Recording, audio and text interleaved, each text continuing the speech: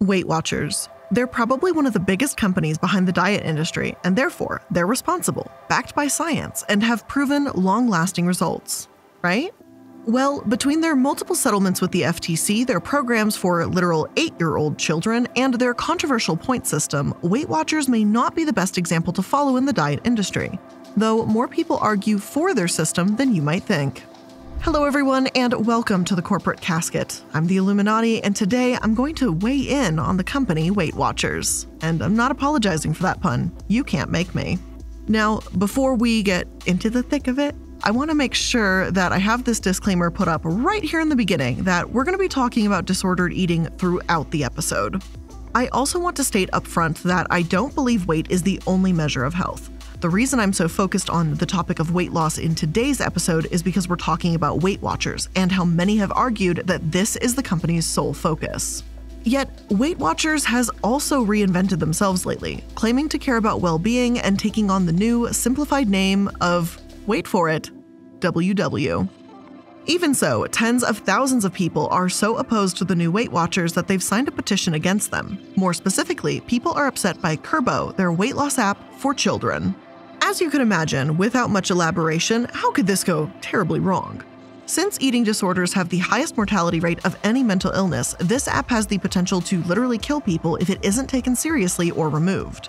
It certainly makes matters all the worse that the app is allegedly teaching little kids to diet and instilling questionable, if not dangerous, behaviors. A variety of sources and eating disorder or ED counselors have claimed that Weight Watchers encourages disordered eating by overriding your ability to focus on your own hunger, fullness, and satiety. Additionally, it can lead to these dangerous practices by eliminating certain foods for the sake of health, and by giving participants a negative relationship with food. Kurbo has been heavily criticized for this, and doctors interviewed by NBC said that this approach has just opened another door into the development of eating disorders as a whole. But how true is this? Is Weight Watchers just trying to teach us all healthy habits and they've been misunderstood? Or are they backed by questionable science? Let's try and answer that question because unfortunately the answer is a bit more complicated than you might think.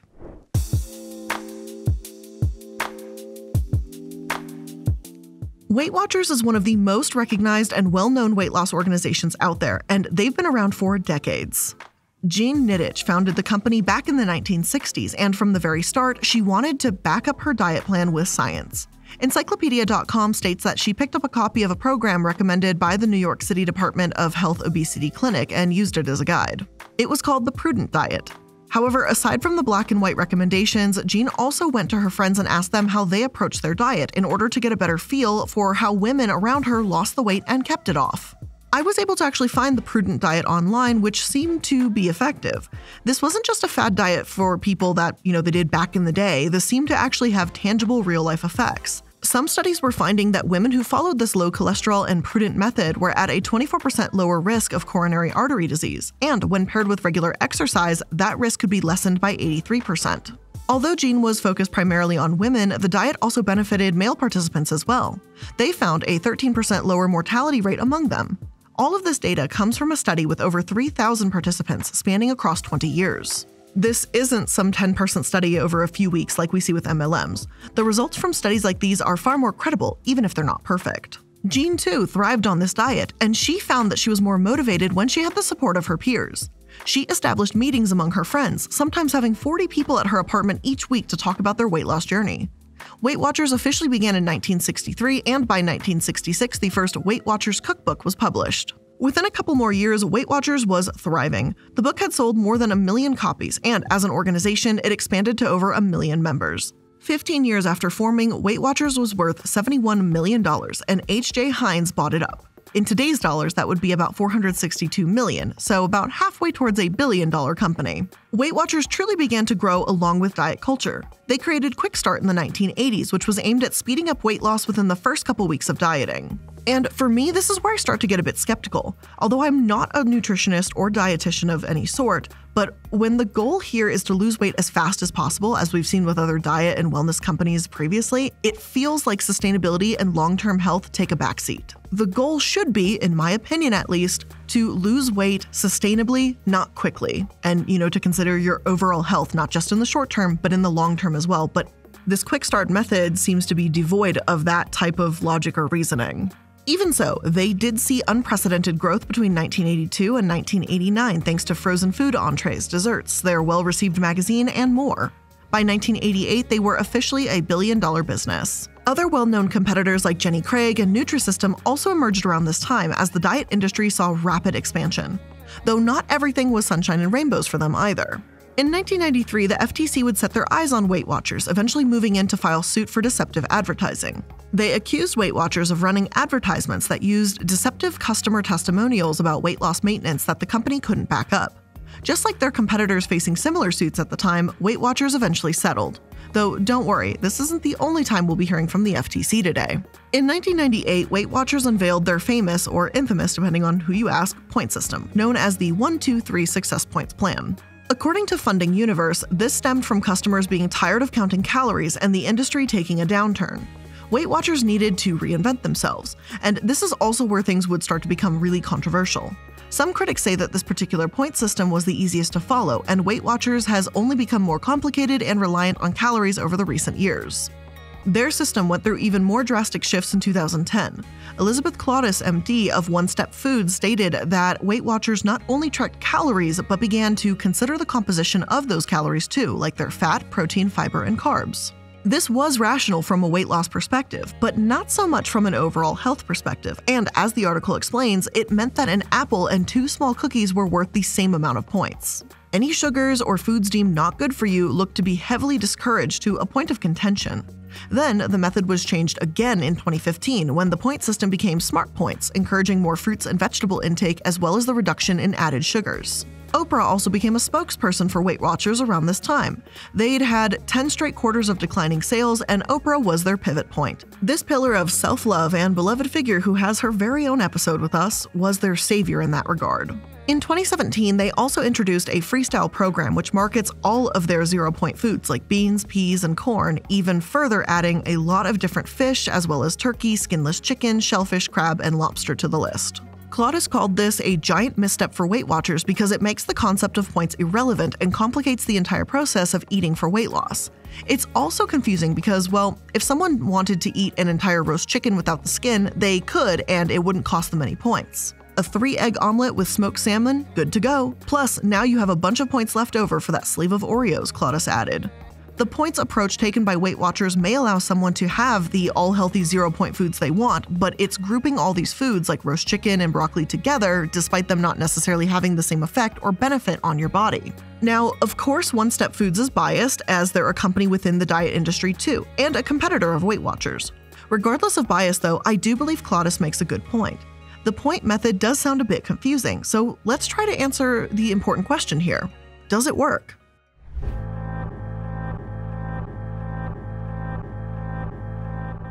Now, let me put a giant disclaimer right here and say that the efficacy of Weight Watchers has been highly debated, and different sources can say completely opposite things. If it's worked for you, that's fantastic, and by no means are they the worst diet system I've covered. As I looked into them, I have to admit I'm mildly surprised I didn't find far worse, but I'm going to attempt to present both sides here.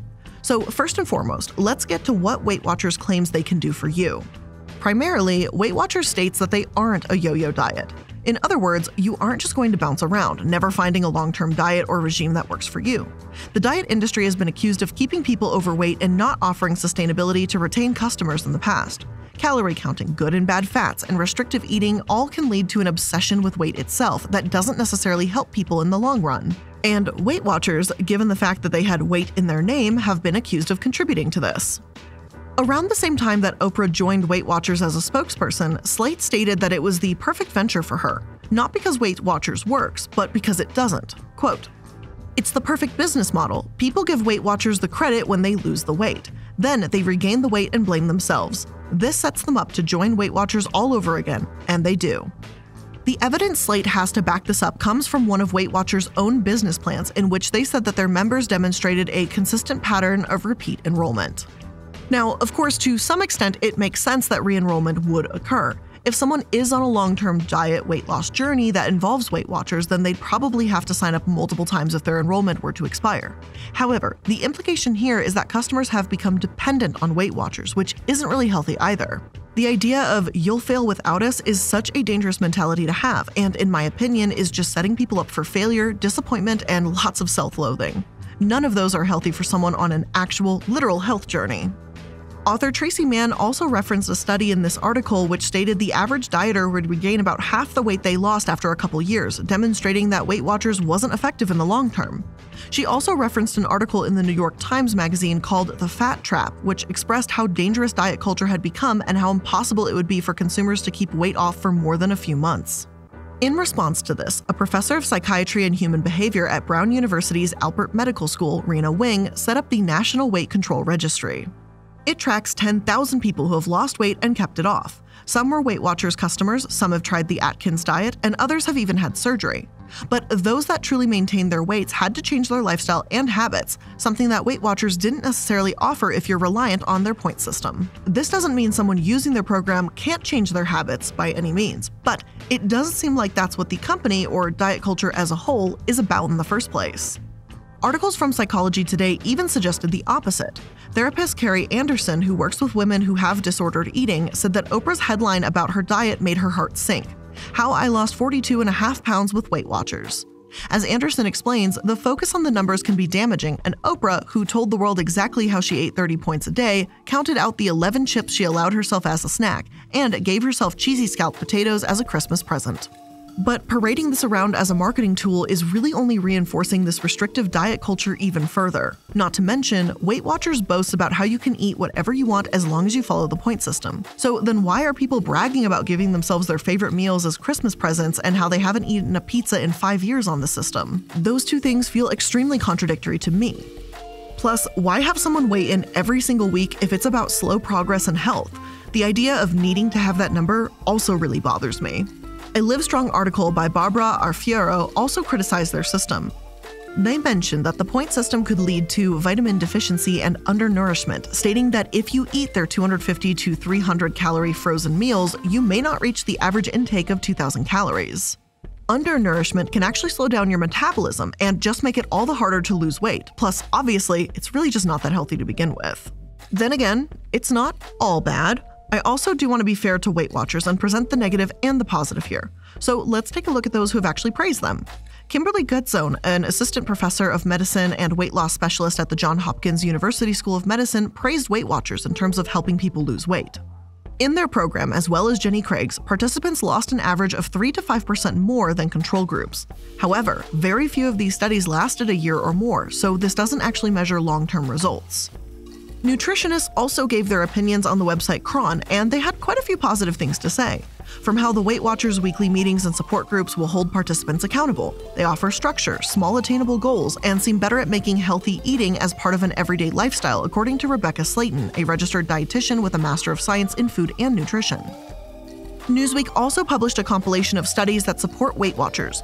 One from 2011 found advice from your doctor may not be enough, and those that joined Weight Watchers could lose twice as much weight in a year compared to those that just followed a physician's advice. And personally, I found this wording a little bit alarming. Newsweek stated that though physician counseling is considered standard care, it may not be the most effective. Are they implying that you should do Weight Watchers instead? Because before you join any diet program, you should talk to your doctor. Now, I could be just reading too much into this, but considering that this is a sponsored post, I wish Weight Watchers would have been more careful with their wording here. But let's move on. As some of you may know, Weight Watchers has gotten a makeover recently, and they don't even go by that name anymore. Instead, they're now just WW. So what's changed, aside from the name?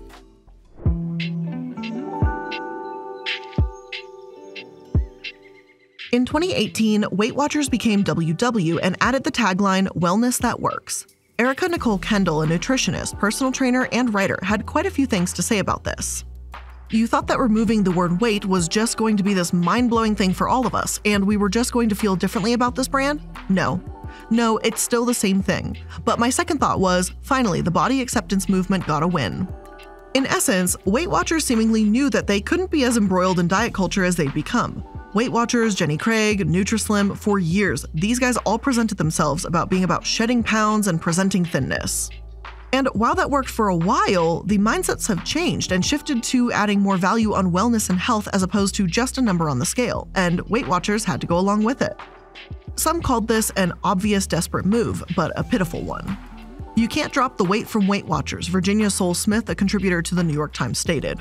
In addition, they also created a new holistic program, myWW+, which is supposed to help with more than just weight, but physical activity, mental health, and sleep. Finally, right? WW actually cares about health and not just weight. Well, that's except for the fact that they still require those weigh-ins. So how much change were they actually implementing?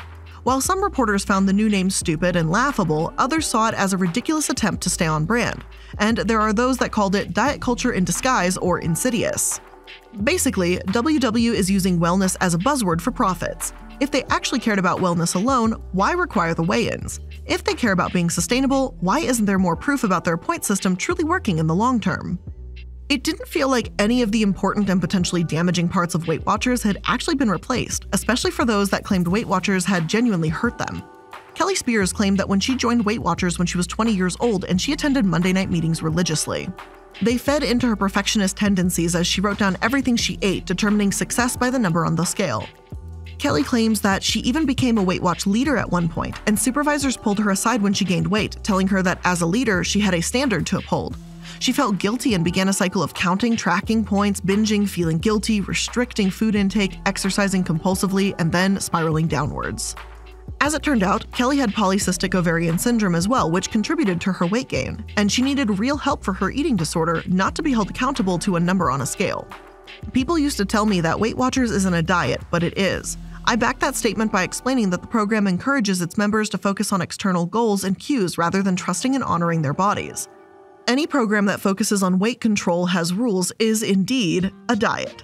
So as long as Weight Watchers is demanding we be held accountable to a number on a scale, I don't think they can argue that they're solely focused on wellness. And as of writing this, on their FAQ page, WW states that lifetime members have to weigh in every month, and if they weigh more than their weight goal at the first monthly weigh-in, you'll be charged a weekly fee until you're back within your goal range. Unless I'm misunderstanding, they'll charge you, hold you financially accountable for not losing weight. How can anyone say this is anything but a diet, and why is this considered wellness? Progress, be it weight loss or mental health or anything in between, isn't always a straight line. You're going to have your ups and downs, and to be frank here, because I feel like it's not said enough, that's completely normal. Now, obviously, just as there are anecdotal stories about how harmful WW is, there's also going to be stories about how fantastic their diet is. And I don't doubt that WW works for some folks. Eating disorders are complicated and can mean different things to different people. While I don't want to say that WW causes them, I do personally feel that they exacerbate them at times and are disingenuous by saying that they're not a diet when they so clearly are. Unfortunately, though, things do get much worse. Regardless of if you've disagreed with everything I've presented thus far, there's one thing that we can hopefully all agree on. Don't push diet cultures onto children. Well, Weight Watchers doesn't seem to get that message.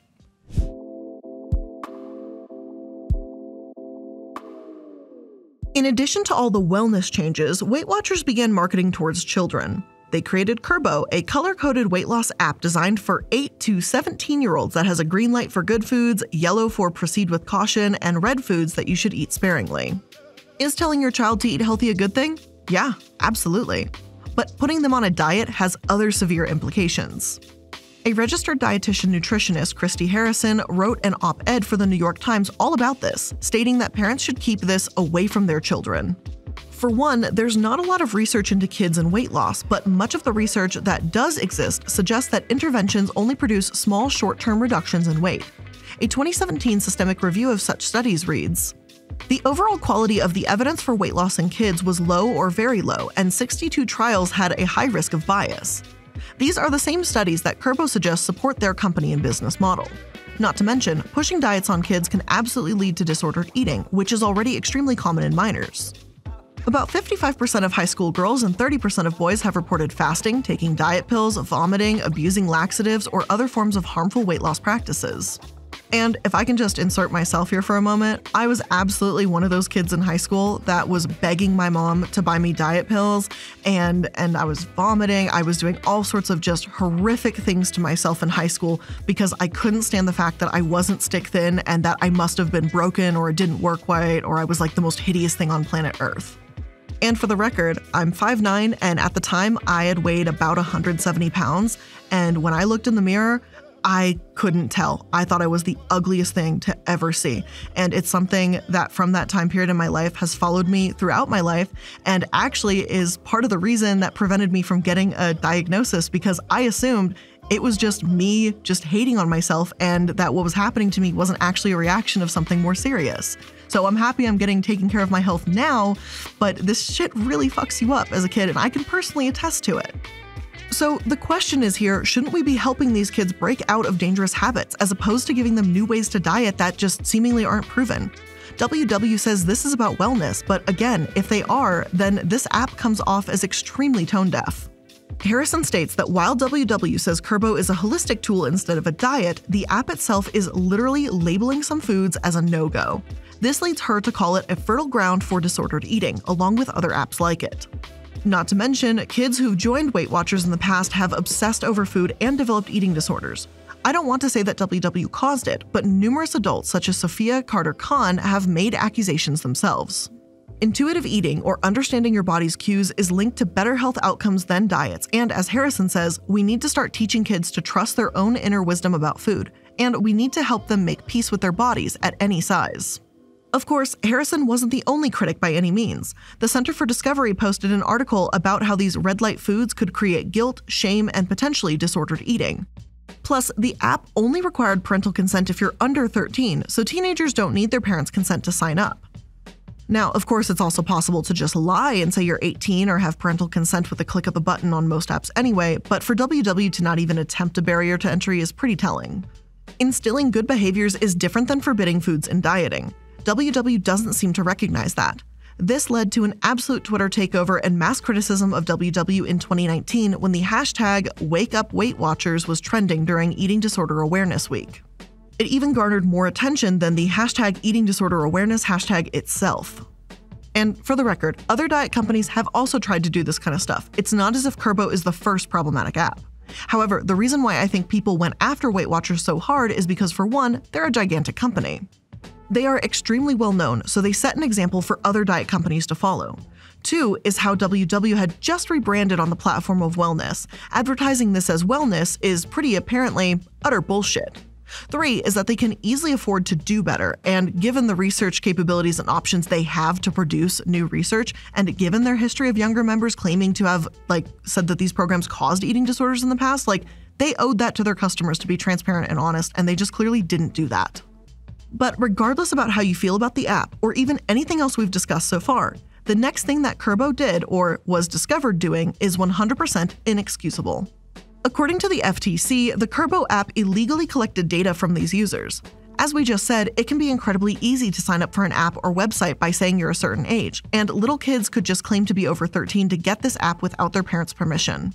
But the scummy thing is how Weight Watchers is also taking user data, names, birth dates, and email addresses from these kids. WW stated that this was just to help them lose weight, but I also kind of fail to see how an email address is going to help do that. In fact, I fail to see why they thought this app was even remotely a good idea. They went against professional advice about targeting kids for weight loss, such as a 2016 report from the American Association of Pediatrics that literally discourages parents from discussing weight loss. They also made it extremely easy for a kid to lie about their age and sign up for this app even if they were under the age of 13. And of course, they illegally collected data through Kurbo. So who exactly greenlighted this? Should they have done what Kurbo does to unhealthy snacks and given it a red light instead?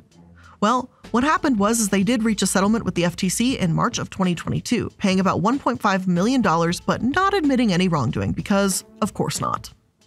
All in all, I don't appreciate Weight Watchers, not their sponsored articles that seem to imply that they're superior to seeing a physician, not the way they target kids, nor their rebranding towards wellness when that clearly just didn't work out well. Whether they're Weight Watchers or WW, they're just a red light in my book. But hey, what do I know? I'm just one person on the internet expressing opinions based on research that we've conducted as a team here. But of course, with all of this being said, that is the end of today's episode. I hope you enjoyed it, and if you didn't enjoy it, I hope you at least learned something new today. If you did, make sure you're liking, following, and subscribing to stay up to date on all the latest episodes. I really appreciate you spending some of your time here with me today. I know you could be doing 1.5 million things in the world, and you chose just a couple minutes right here. So thank you for that, and I look forward to seeing you in the next one. Bye!